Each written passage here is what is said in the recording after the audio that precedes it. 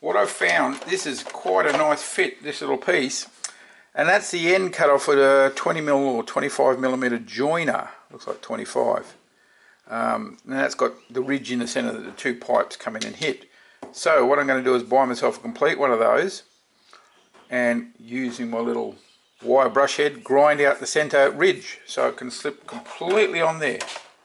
And then that goes over the top, and I can put a couple little set-in screws, because that's nice and thick wall, so the screw can be, even if it sticks through, I just stick the Dremel down the inside and grind it off so nothing's hitting the dart as it comes out. So that's it for now, guys. Right, guys, moving on. Now, I've been putting this off for days, this major filling under here. I'm going to do it today, but one issue I have to deal with is these screws. Now, unfortunately, I couldn't get any with smaller heads, and I've countersunk the plastic as much as I can and still have the screw there. So what I'm going to do, I've got little bits of plastic, another pipe, I'm just going to cut pieces that are the right length and put them over. I have to Dremel out the inside of them, as you can see there, so it fits over, and just a little bit of tape and a little bit of the normal blue pipe glue will hold it in place. So I've got, what, 4 each side of them to do. So I'll get them done, then we'll get back to you. Bye. Right, guys, I'm back. Now, slight change of plans. On inspecting the underside of this, I found that this side it was much easier to do the putty, so that's what I did. There's not a lot of big gaps, and the builder's bog's a bit messy, so I forced it into shape as best I can, even sculpted that little bit to match this curve at the top, and that'll take a lot of sanding and finishing off to get it up to where I want it. But a couple of places I mixed up a bit too much and started to go off before I get it in, so I've got to do it all again. Now, on the other side, there's a few huge holes, which I thought the builder's bog would do, but like that one there. But on the other side I discovered that even the putty was just falling through the hole. So what I've done, and I'm going to show you on this bit, is I put some of my mixed up acetone and Nerf offcuts. This is my little jar here. Right, now as I was saying before the battery died, if you can see down there, you see there's a green lump in the middle of the yellow. Now the yellow was the original stuff I put in there. The green is just recent, and that's still soft and workable. The yellow is a bit harder. So what you do, you get a little lump of green out, probably in this case green yellow. There's a bit of liquid in there too. I have added some acetone just to soften things up. And provided you can see this, wonder how I like that. Aha. I'm still learning how to use this camera. My son gave it to me for Father's Day just a few days ago. Okay, so what I'll try and do is keep that in shot while I fill that hole there, as you can see, and it can't focus because it's too close in. There we go. So just putting it in. The good thing is it doesn't seem to want to stick to the orange plastic pipe, which is quite useful, and that screws come out. So I've got to put that back in. I've just got to make sure I get it in the hole. Ah, there we go.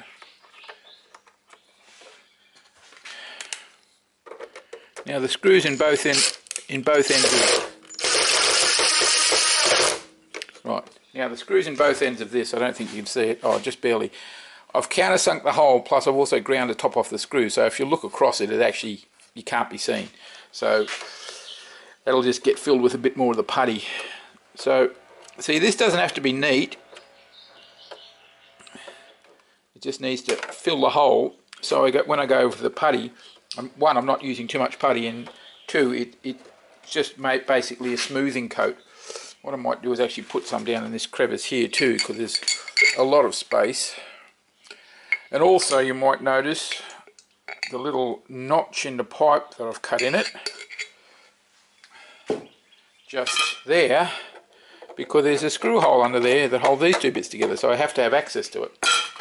So because I want to be able to, you know, pull this gun apart and put the internals in, There's my little tool, there we go.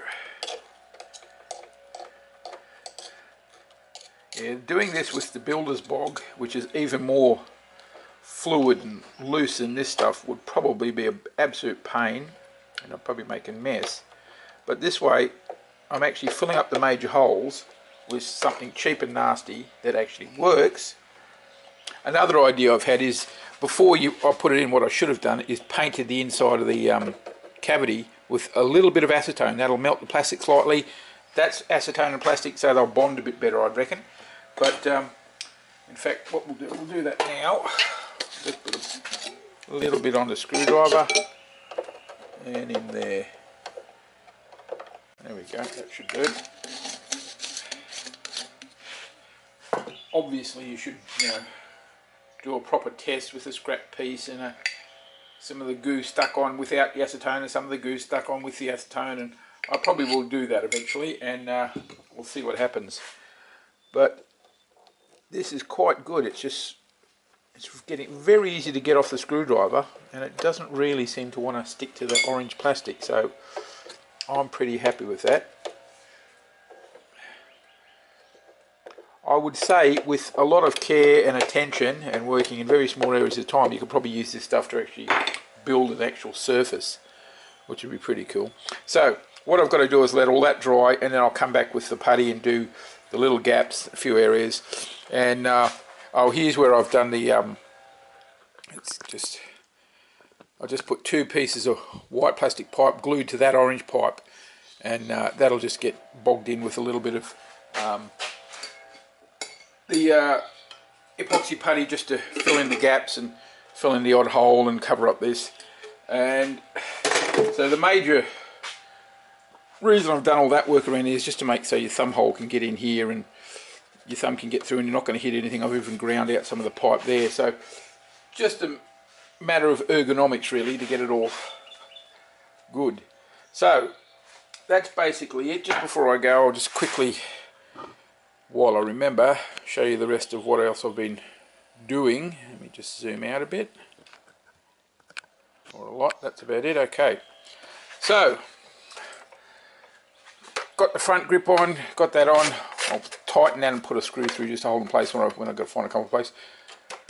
Got the muzzle on. That was just a case of getting, as I said, a piece of 20mm joiner, and that's inside there up to here.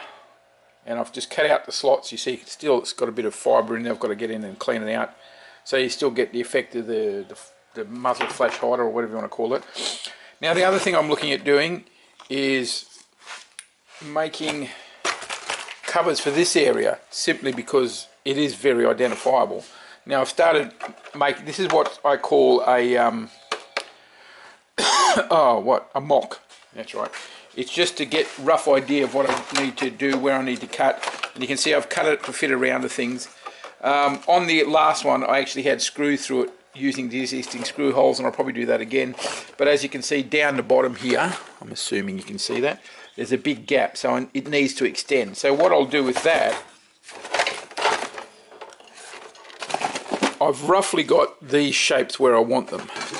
So what I've done is put it on one of these, on another piece, just press it down over it, line up the top edge, and so I've marked where I need to cut there, I've marked here, but I've got all this extra that I can use. What I've found is, as you're cutting and fitting, you work in one area at a time, and if you find it doesn't fit in, you move down to the next area and you cut a little bit out, See, if I cut a chunk out of here for this to go in here, I then have to cut a chunk out of here, and I could probably get that done, and that would get that closer to the barrel.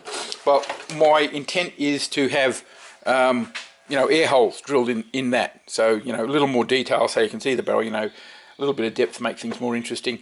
So I'm going to leave it probably about there, and I have to modify this so it comes down a bit further. I could probably cut it to fit along that slot and then down in there, and then just a screw down the bottom, a screw up the top.